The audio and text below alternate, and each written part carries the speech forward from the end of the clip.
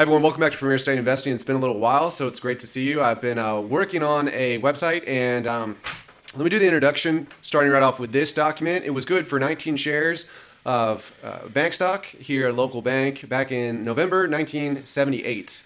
They went out of business, and it ended up being worth zero. So let's look at some financial products that help us go short on the financial services sectors.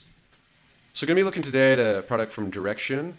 These are ETFs. The FAZ, it's a triple bear. It's a financial bull bear 3X, and the daily bear goes by the ticker FAZ. A lot of times the banks have gotten caught and then bailed out, and some people, definitely could make an argument the other way. No, the banks are almost untouchable. They're too big to fail. These are essential institutions, and but hey, they dropped huge in '08, and so we'll just have to see. You have to decide if it's a fund or if you see a story that makes sense to you of why the financial sector would really go down. But I think the real estate story, Fed coin, inflation, the ability to lend at low rates, the high capital requirements or reserves, these could all be possibilities. So let's take a look at this product. So the key with these is that they're really engineered in order to be for a single day. They're going to be 3x plus or minus depending upon which ETF you buy. And it's based on the benchmark for a single day.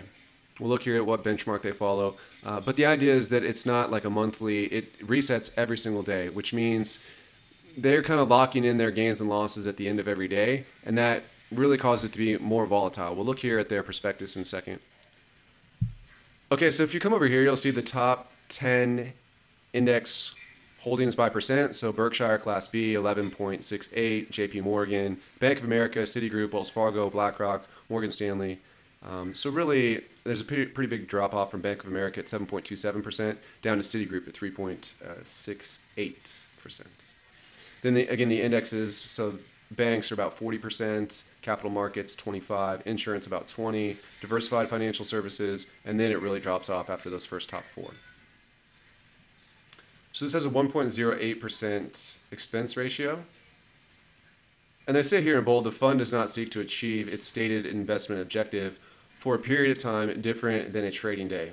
So it's really not a good idea. They typically suggest that you really need to monitor your accounts very regularly, like daily, I would probably say. So this is interesting. It basically says that because it resets on a day-to-day basis, that your results will be different if you look at a period of investing time longer than a single day.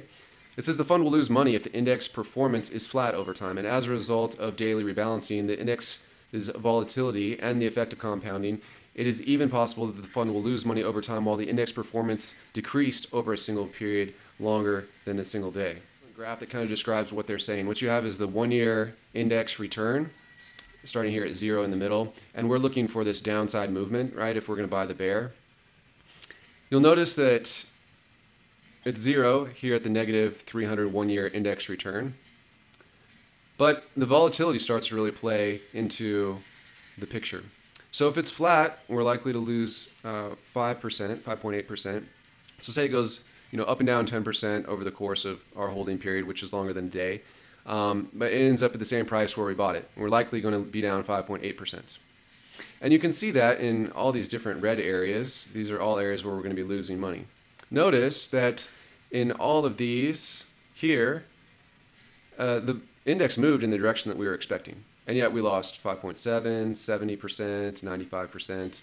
The real idea is that anytime the volatility is really high, so if we look at this 75, in fact, this is pretty extreme. Let's just go with the 50%. Say we started with $100, we were up 50%, so now we're at 150, but then we lose half of that, right? We're at 75. And then say times 1.5, we're up to 112, but then times 0.5, now we're back down to $56. If it continues to work in that fashion, times 1.5, now we're at 84, times 0.5, 42, times 1.5, we're at 63, times 0.5, now we're back to 31. You can see as I went, the whole scenario narrowed down, and we were going to be losing a lot of money just with 5 or 6 different iterations. So you can see where this volatility is a big deal. At the same time, if you are able to really kind of, look into something, see something coming, a negative 20% down move on the index could give you as much as an 83.9% return, positive in the green.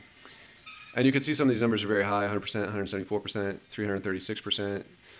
So you don't have to get into all of the issues. Basically, instead of buying a whole bunch of puts at different maturities, basically that's what they're doing. And so they're buying the puts and turning it into engineering an ETF, and then we can buy it if we want to hold it for a week or something like that. It is very volatile. And it doesn't always match the 3-to-1 movement that you're looking at. So typically volatility for a normal stock is somewhere around 20 to 30% on an annualized basis. So here they say the index's annualized historical volatility rate for 5-year period ended December 31st, 2020 was about 23.18%. They said the index's highest volatility rate for any one calendar year during the 5-year period was 43%. I'm just going to round those off. And that when they looked at the financial sectors, all those that we looked at, Citibank, Chase, Berkshire, they had a average performance of going up 13.3%.